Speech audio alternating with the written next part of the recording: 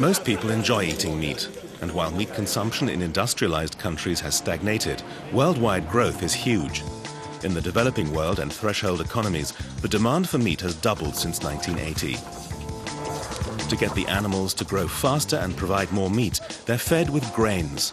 10 kilos of grains and soybeans are needed to produce 1 kilo of meat.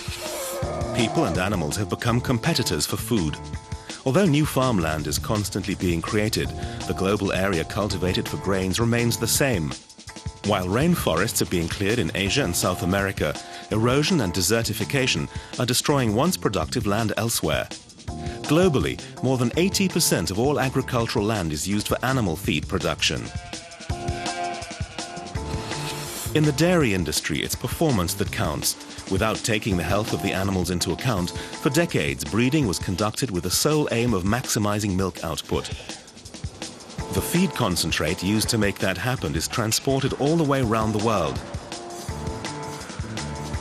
Today, an average cow produces 2,000 liters more milk per year than 15 years ago.